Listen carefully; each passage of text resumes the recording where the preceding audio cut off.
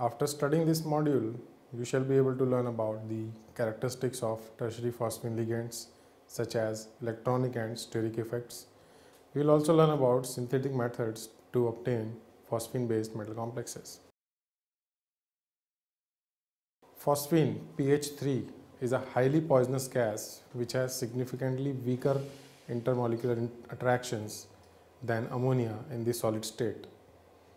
It has much lower melting and boiling point than ammonia. Due to problems in handling of phosphine, it is hardly used as a ligand.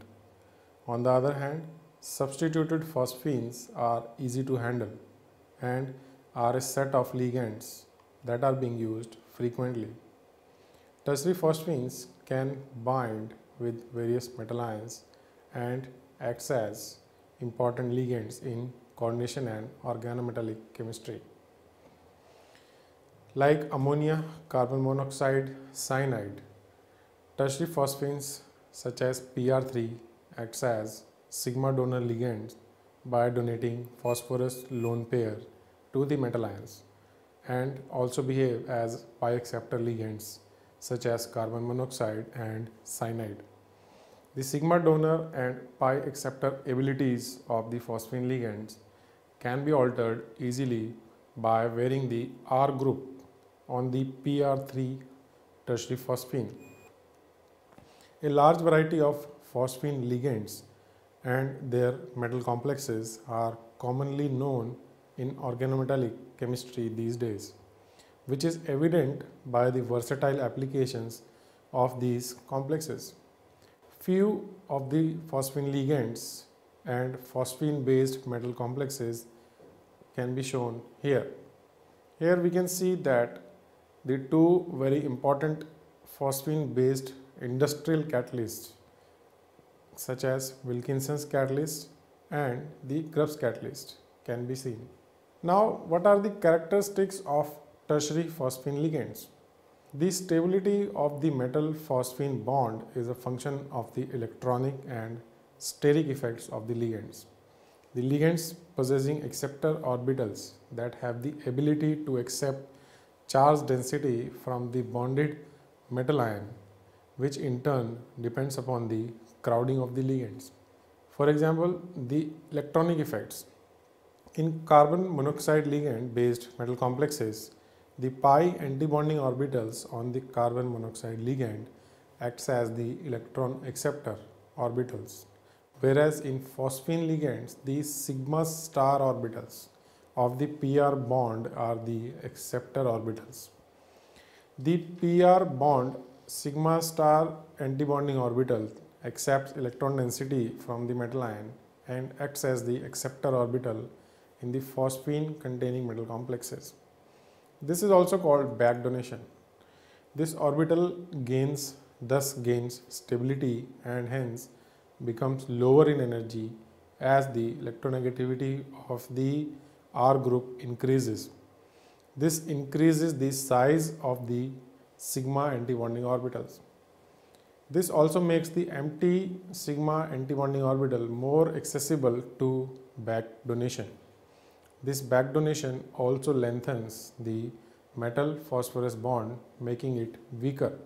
Here we can see in the picture the molecular orbital picture, which is displaying the phosphine alkyl bond found by the antibonding sigma orbital, which plays the role of the acceptor orbital.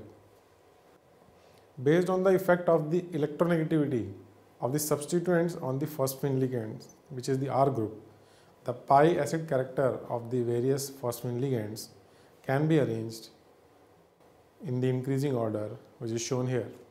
Here we can see when phosphine contains very hard substituents such as carbon monoxide, fluoride, chloride, it is highly pi acidic in nature, whereas when it contains alkyl groups such as methyl or ethyl, it acts as a very weaker pi acidic character containing ligand. Since alkyl groups do not contain pi orbitals, the alkyl phosphines are thus very poor pi acids, whereas aryl alkoxyphosphines are considerably superior pi acids the trifluorophosphine, which contains the most electronegative fluorine atom, has the pi acidity comparable to that of the carbonyl. Now we'll see the steric effect, the role of steric effects in phosphine ligand. The electronic effects greatly influence the stability and properties of the metal ligand bond in metal phosphine complexes. The second effect that has a profound impact on the stability and properties in the steric effect, which can be adjusted by changing the R group on the phosphine ligand. Influencing the properties of the metal complex merely by changing the R group is one of the advantageous properties of the phosphine ligands. Steric effects can be evaluated as the extent to which the crowding or bulkiness of the ligand around the metal ion influences the metal ligand orbital overlap. The bulkiness of the phosphine ligands has been quantified by Tolman in terms of cone angle and percent buried volume, which can be shown in this image. In a phosphine metal complex, the cone angle, which is represented by theta of a cone shown here, that contains the van der Waals radii of the outermost atoms of the ligands when the apex of the cone is at the metal. The percent buried volume has emerged as a new method of classification of ligand steric bulk, which is the percentage of the probable coordination sphere around the metal ion that has been accompanied by the ligand. Both these parameters correlate well and provide a qualitative picture of the ligand steric bulk for a variety of tertiary phosphine ligands. These properties are summarized in the table shown here. It can be concluded that the bulkier phosphine ligands, such as the triphenyl phosphine, which contains very bulky R groups, leads to crowding around the metal ion and also a slight elongation of the metal phosphine bond with an ultimate result of bond weakening, the metal phosphine bond weakening. The cone angle data, which is shown here, is a measure of the bond strength of the metal and ligand and can be correlated with the rate of dissociation of phosphine ligand from the metal ion in a chemical reaction. Here we can see the phosphine ligand containing bulkier tertiary butyl groups has a cone angle of 130 degree, whereas the more bulkier groups such as phenyl groups, this phosphine ligand has a cone angle of 145 degrees.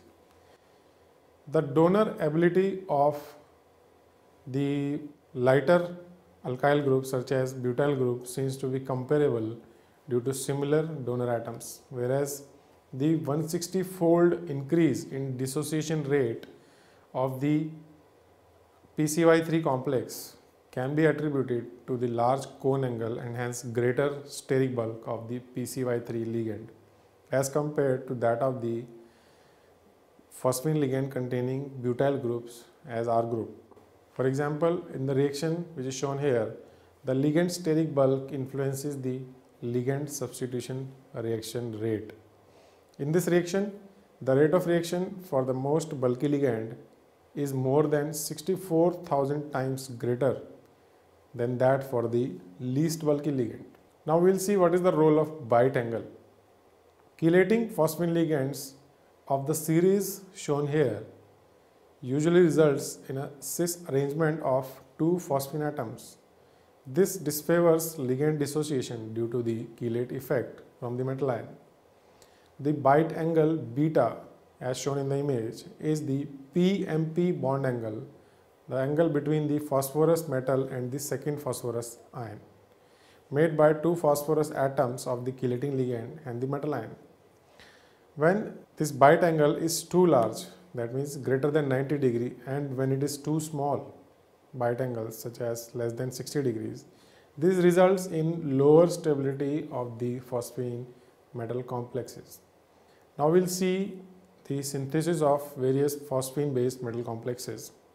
The phosphine ligands make bonds with metal ions by the donation of sigma electrons to the vacant metal ion orbitals and by the acceptance of electron density into their vacant antibonding orbitals.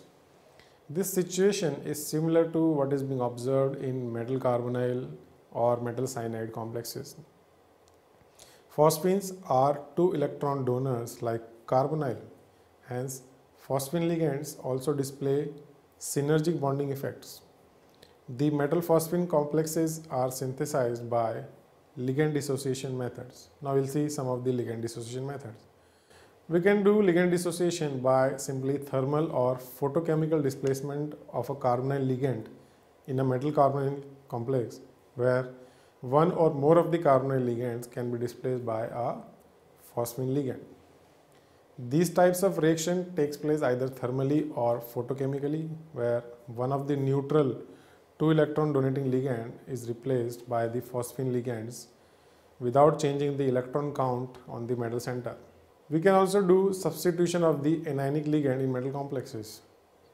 These are the reactions where the reaction of the metal complex with a phosphine ligand results in the change in electron count. For example, the nickel Cp complex reacts with trifluorophosphine to form say 18 electron trifluorophenylphosphine nickel complex. Now we can see in this reaction the reactant, the nickel complex is a 20 electron species, whereas the product is a 18 electron species. In this reaction, the trifluorophosphine ligand is replacing the 2 bonded cyclopentadienyl ligand. The reactant nickel bis cyclopentadienyl is a 2 electron species, whereas the product nickel trifluorophosphine is an 18 electron species. Now we'll see synthesis of some very important phosphine complexes. First, the Wilkinson's catalyst. This catalyst is used for homogeneous catalytic hydrogenation of unsaturated organic compounds. This catalyst is synthesized by the reaction of rhodium trichloride with excess of triphenylphosphine in refluxing ethanol. In this reaction, the triphenylphosphine acts as the coordinating ligand as well as a reducing agent. We can see the reaction here. In the synthesis of Vaska's complex, the triphenylphosphine acts as a coordinating ligand as well as the reductant, whereas dimethyl formamide acts as a solvent and a carbonyl source. Now we can summarize that phosphine ligands are an important class of sigma donating ligands like ammonia, carbon monoxide and cyanide. These ligands exist both as mono and polydentate ligands. A large number of inorganic and organometallic compounds are known to contain phosphine or phosphine derived ligands as spectator ligands. For example, the Wilkinson and Grubbs catalysts are few extremely important organometallic catalysts which contains triphenylphosphine ligands. The various characteristic phosphine ligands that affect the bond strength of a metal phosphine bond in a complex are electronic factors such as the electronegativity of the substituent group on a phosphine ligand influences the ability to gain electron density in the ligand antibonding orbitals. Steric factor includes the bulkiness of the substituent on the phosphine ligand. This affects the metal ligand properties of the complex by increasing crowding of the metal ion and thereby affecting the metal phosphine bond strength. In chelating phosphine ligands possessing more than one phosphine group, the PMP bond angle is called the bite angle, which favors a stable metal ligand bond when this angle is between 60 to 90 degrees. The phosphine based metal complexes are generally prepared by ligand substitution method by the substitution of other ligands with phosphine ligands.